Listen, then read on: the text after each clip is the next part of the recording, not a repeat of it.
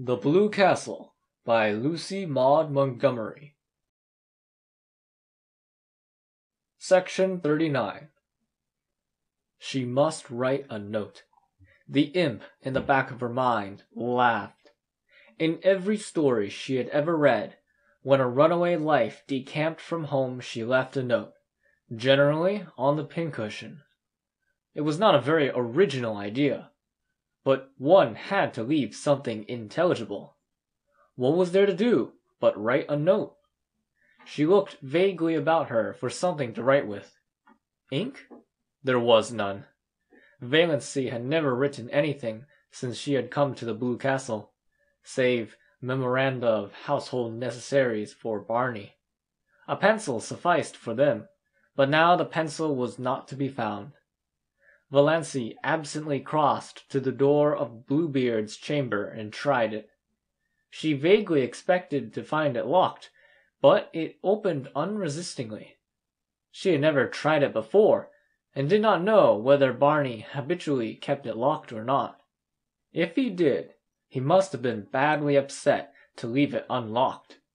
She did not realize that she was doing something he had told her not to do. She was only looking for something to write with. All her faculties were concentrated on deciding just what she would say and how she would say it. There was not the slightest curiosity in her as she went into the lean-to. There were no beautiful women hanging by their hair on the walls. It seemed a very harmless apartment, with a commonplace little sheet iron stove in the middle of it, its pipe sticking out through the roof.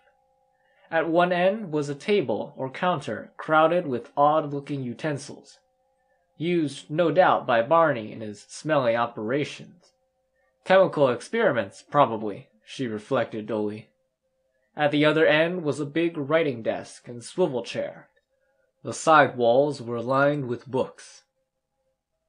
Valancy went blindly to the desk. There she stood motionless for a few minutes, looking down at something that lay on it. A bundle of galley proofs. The page on top bore the title Wild Honey, and under the title were the words, by John Foster. The opening sentence: Pines are the trees of myth and legend. They strike their roots deep into the traditions of an older world, but wind and star love their lofty tops. What music when old Aeolus draws his bow across the branches of the pines! She had heard Barney say that one day when they walked under them. So Barney was John Foster. Valancy was not excited. She had absorbed all the shocks and sensations that she could compass for one day. This affected her neither one way nor the other. She only thought, so this explains it. It was a small matter that had, somehow, stuck in her mind more persistently than its importance seemed to justify. Soon after Barney had brought her John Foster's latest book, she had been in a Port Lawrence bookshop and heard a customer ask the proprietor for John Foster's new book. The proprietor had said curtly, "Not out yet. Won't be out till next week." Valancy had opened her lips to say, "Oh, yes, it is out," but closed them again. After all, it was none of her business. She supposed the proprietor wanted to cover up his negligence in not getting the book in promptly. Now she knew. The book Barney had given her had been one of the author's complimentary copies, sent in advance. Well, Valancy pushed the proofs indifferently aside and sat down in the swivel chair. She took up Barney's pen, and a vile one it was, pulled up a sheet of paper to her, and began to write. She could not think of anything to say except bald facts. Dear Barney, I went to Dr. Trent this morning and found out he had sent me the wrong letter by mistake. There never was anything serious the matter with my heart, and I am quite well now. I did not mean to trick you. Please believe that. I could not bear it if you did not believe that. I am very sorry for the mistake.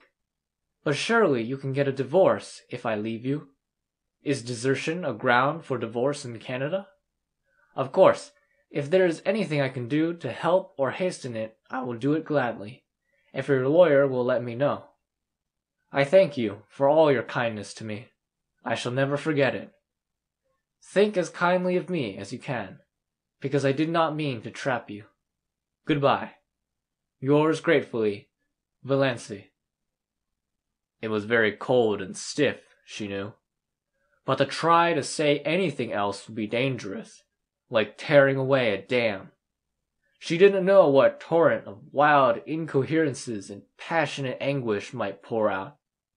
In a postscript she added, Your father was here today. He is coming back tomorrow. He told me everything. I think you should go back to him. He is very lonely for you. She put the letter in an envelope, wrote Barney across it, and left it on the desk.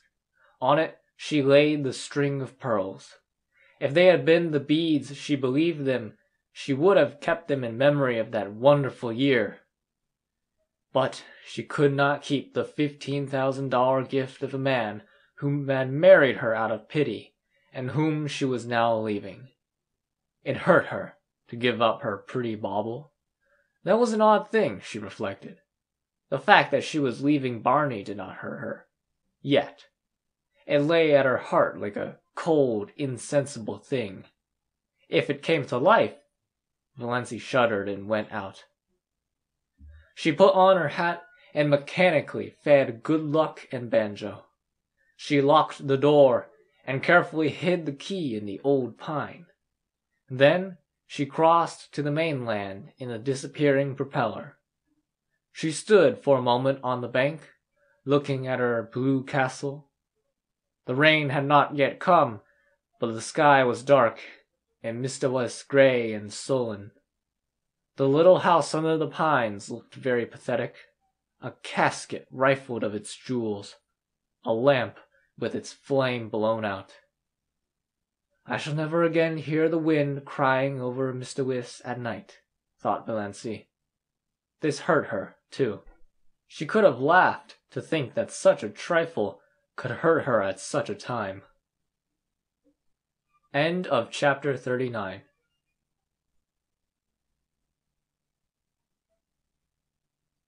Section 40. Valancy paused a moment on the porch of the brick house in Elm Street. She felt that she ought to knock like a stranger. Her rose bush, she idly noticed, was loaded with buds. The rubber plant stood beside the prim door. A momentary horror overcame her, a horror of the existence to which she was returning. Then she opened the door and walked in. I wonder if the prodigal son ever felt really at home again, she thought. Mrs. Frederick and Cousin Stickles were in the sitting-room. Uncle Benjamin was there, too. They looked blankly at Valancy, realizing at once that something was wrong. This was not the saucy, impudent thing who had laughed at them in this very room last summer. This was a gray-faced woman with the eyes of a creature who had been stricken by a mortal blow. Valancy looked indifferently around the room. She had changed so much, and it had changed so little. The same pictures hung on the walls. The little orphan who knelt at her never-finished prayer by the bed whereon reposed the black kitten that never grew up into a cat. The grey steel engraving of Quatre Bras, where the British regiment forever stood at bay. The crayon enlargement of the boyish father she had never known. There they all hung in the same places. The green cascade of Wandering Jew still tumbled out of the old granite saucepan on the window-stand. The same elaborate, never-used pitcher stood at the same angle on the sideboard shelf. The blue and gilt vases that had been among her mother's wedding presents still primly adorned the mantelpiece, flanking the china clock of bureaus and besprayed ware that never went. The chairs in exactly the same places. Her mother and Cousin Stickles, likewise unchanged, regarding her with stony unwelcome. Valancy had to speak first. "I've come home, mother," she said tiredly. "So I see." Mrs. Frederick's voice was very icy. She had resigned herself to Valancy's desertion. She had almost succeeded in forgetting there was a Valancy. She had rearranged and organized her systematic life without any reference to an ungrateful, rebellious child. She had taken her place again in a society which ignored the fact that she had ever had a daughter and pitied her, if it pitied her at all, only in discreet whispers and asides. The plain truth was that, by this point, Mrs. Frederick did not want Valancy to come back, did not want ever to see or hear of her again. And now, of course, Valancy was here, with tragedy and disgrace and scandal trailing after her visibly. "So I see," said Mrs. Frederick. "May I ask why?" "Because I'm not going to die," said Valancy huskily. "God bless my soul," said Uncle Benjamin. "Who said you were going to die?" "I suppose," said Cousin Stickles shrewishly. Cousin Stickles did not want Valancy back either. "I suppose you've found out he has another wife, as we've been sure all along." "No, I only wish he had," said Valancy. She was not suffering particularly, but she was very tired. If only the explanations were all over, and she were upstairs in her old, ugly room, alone. Just alone. The rattle of the beads on her mother's sleeves, as they swung on the arms of the reed chair, almost drove her crazy. Nothing else was worrying her, but all at once it seemed that she simply could not endure that thin, insistent rattle. "My home, as I told you, is always open to you," said Mrs. Frederick stonily. "But I can never forgive you."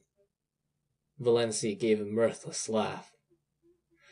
"I care very little for that if I could only forgive myself," she said.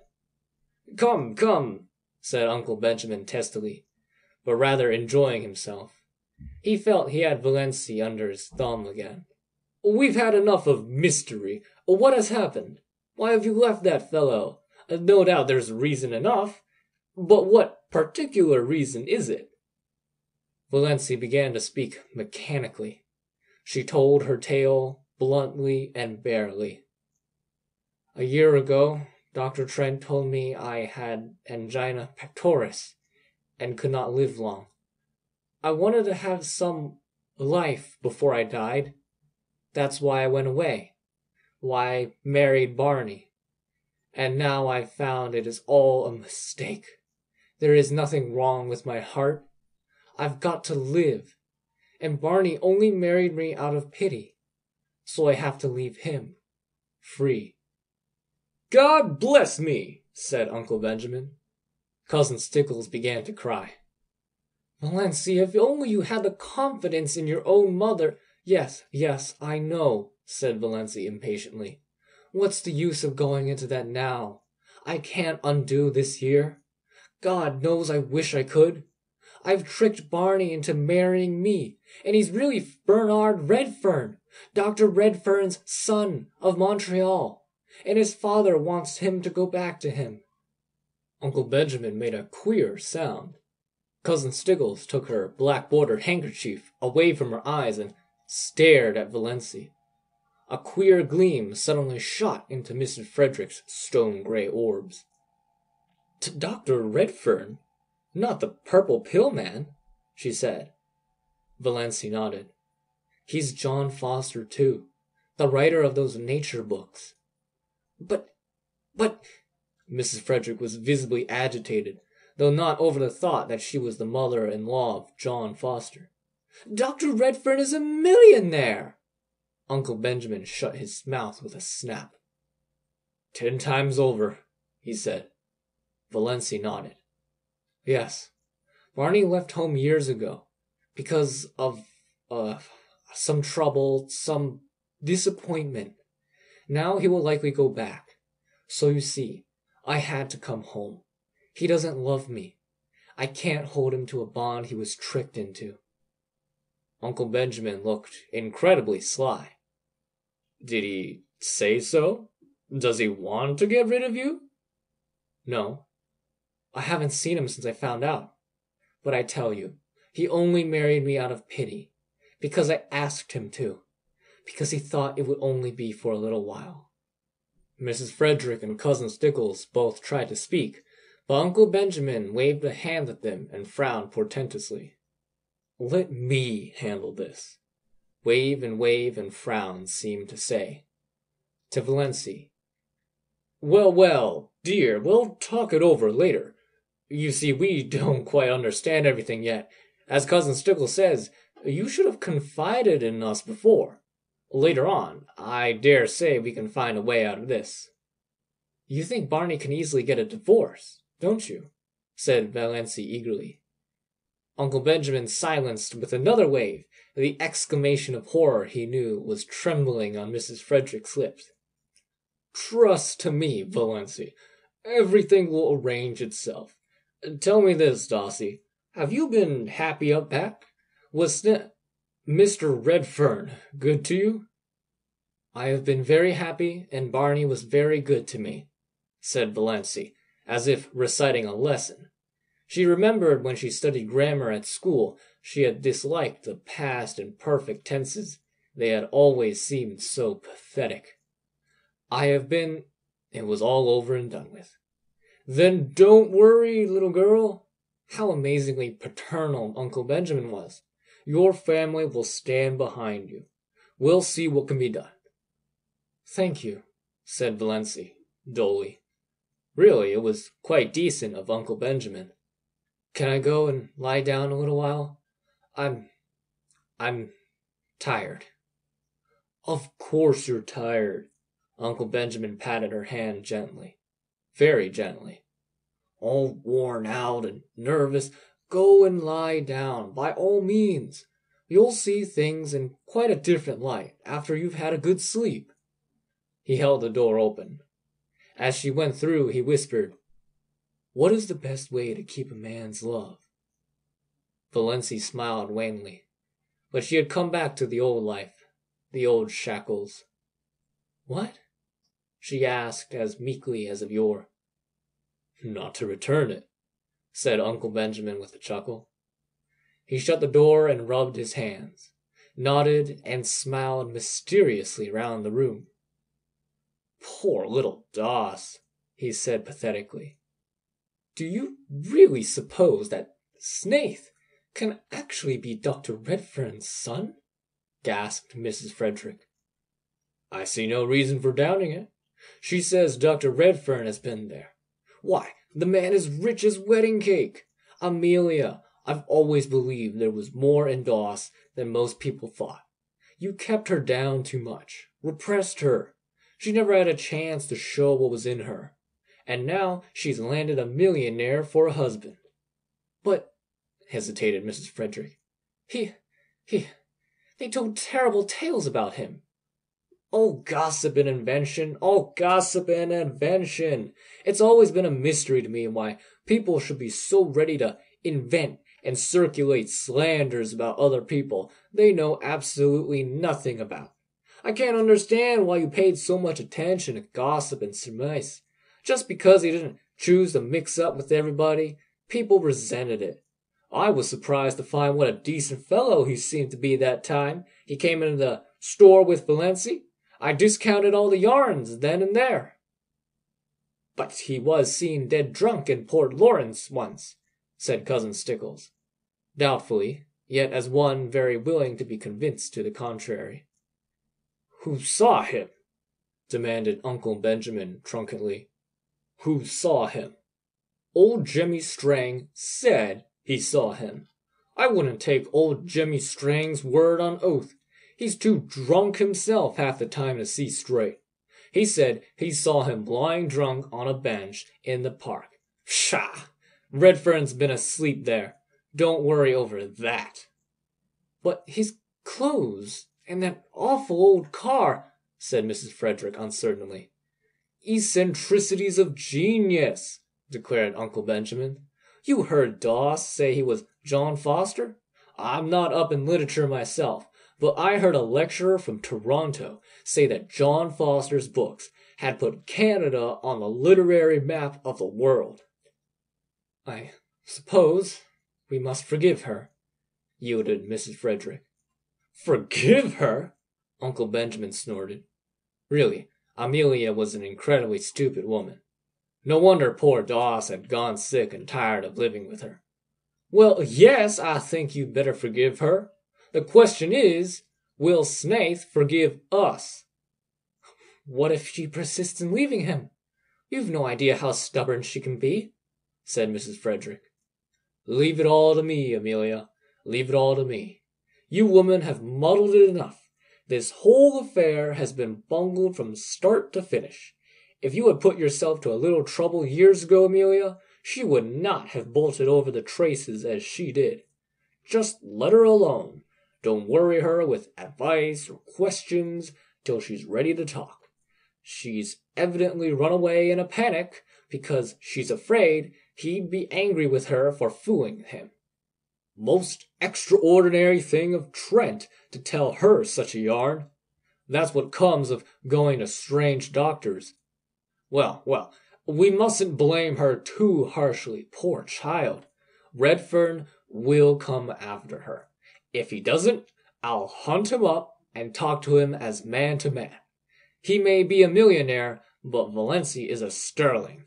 He can't repudiate her just because she was mistaken about her heart disease. Not likely he'll want to. Doss is a little overstrung. Bless me, I must get in the habit of calling her Valancy. She isn't a baby any longer. Now, remember, Amelia, be very kind and sympathetic. It was something of a large order to expect Mrs. Frederick to be kind and sympathetic, but she did her best. When supper was ready, she went up and asked Valancy if she would like a cup of tea. Valancy, lying on her bed, declined. She just wanted to be left alone for a while. Mrs. Frederick left her alone.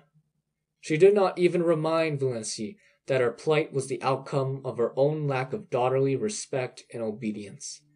One could not exactly say things like that to the daughter-in-law of a millionaire. End of chapter 40.